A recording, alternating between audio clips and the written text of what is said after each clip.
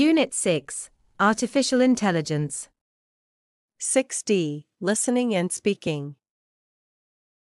A self-driving car, also known as driverless car, is a vehicle which can operate without a human driver.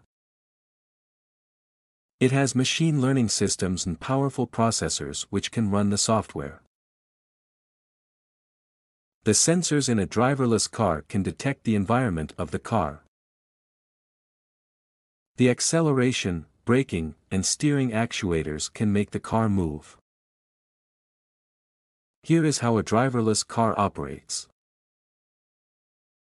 It first creates a map of its surroundings based on a variety of sensors, which are fixed in different parts of the car. Radar sensors check the positions of nearby vehicles. Video cameras detect traffic lights, read road signs, track other vehicles and pedestrians using the road. Light detection and ranging sensors, called LiDAR, sends out the light to measure distances, detect road edges, and identify lane markings.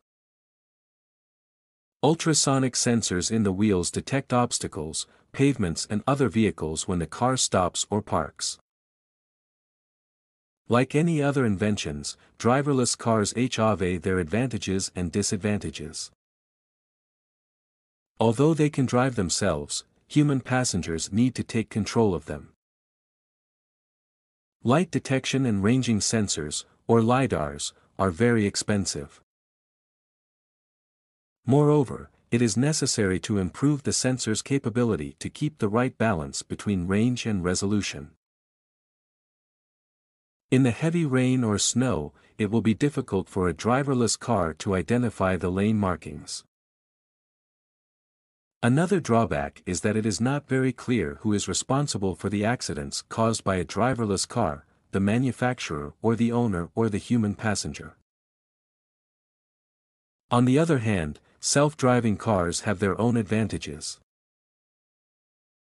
The elderly and the disabled can travel in their own cars without depending on drivers. Another advantage is it is safer to travel in a driverless car than in an ordinary car. Driverless cars can reduce the number of accidents caused by human error. Moreover, they can lower CO2 emissions. By 2050, self-driving cars will reduce traffic congestion, cut transportation costs by 40%, free up parking lots for other uses, and reduce urban CO2 emissions by 80% worldwide.